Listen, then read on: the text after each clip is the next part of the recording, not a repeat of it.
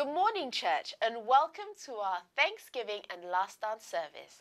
Here is this week's edition of COD News. My name is Yomi. The curtain raiser edition of the prayer conference for the month begins tomorrow, Monday the 4th of September, and ends on Wednesday the 6th of September. The Monday prayer session will hold between 6 p.m. and 7 p.m. at the Teen Church, while the Tuesday session will hold between 5:30 p.m. and 6:30 p.m.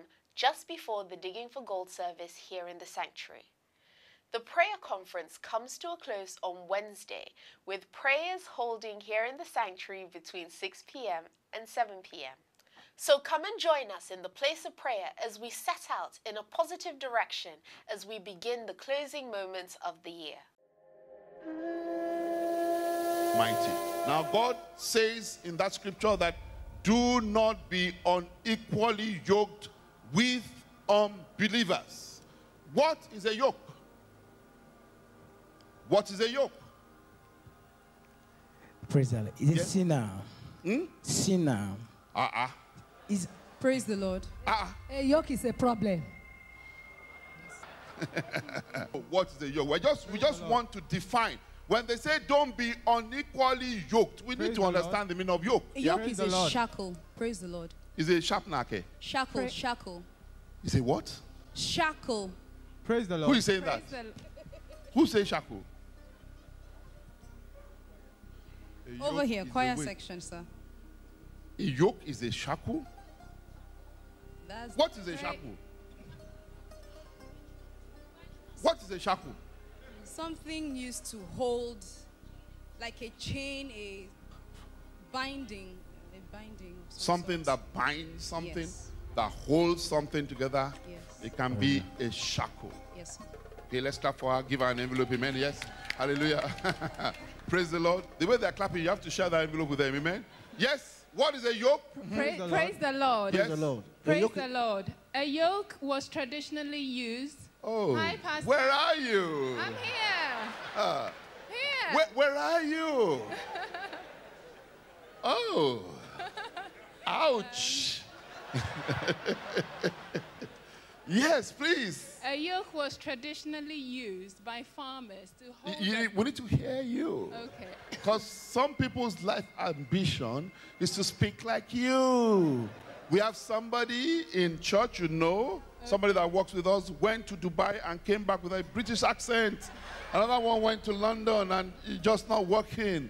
So I'm sure they're listening right now. Amen?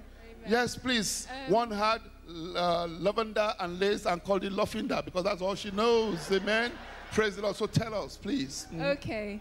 A yoke was... Speaking to the microphone. A yoke was traditionally used by farmers to hold two cows or cattle together because they were pulling a heavy harness that was used to till the ground. Okay. So that contraption was called a yoke, and that bound the cattle together. The contraption is called a yoke and is used to bind them together. I think she deserves 2 envelopes. Amen. Hallelujah. Praise the Lord. Please give her 2 envelopes. Amen. Yes, yes. What is a yoke? A yoke, yes. A burden. Yes. A burden. A what? A burden. A chain. Enslavement. No. This man. That sounds like pekele, pekele, pekele. I will give you. You have 3. Yes.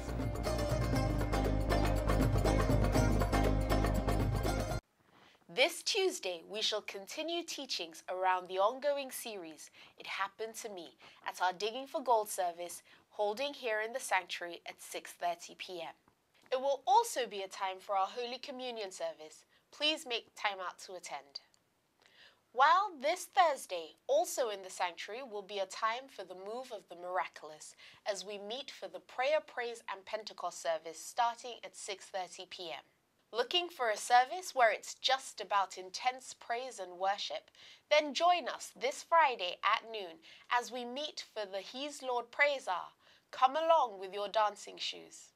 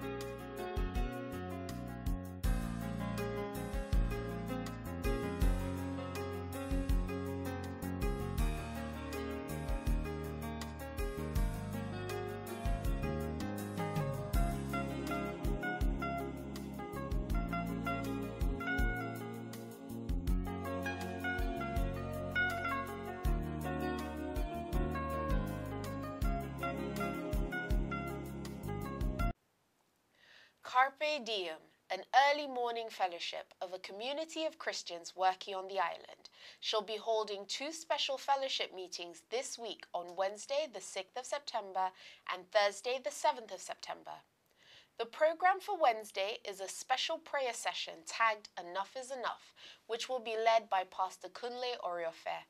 It will hold at the Prime Chinese Restaurant on Aberde Call in Victoria Island from 6:30 a.m. to 7:30 a.m. While on Thursday, there will be a shout of new song with BJ Sachs ministering from 6:30 a.m. to 7:30 a.m. at the New House Parish RCCG at number 55 at Debisi Omotola Close behind the Zenith Bank head office in Victoria Island. Please invite your friends and colleagues as it promises to be a refreshing time in the presence of the Lord. Please be informed that the new Sunday School manual is now available.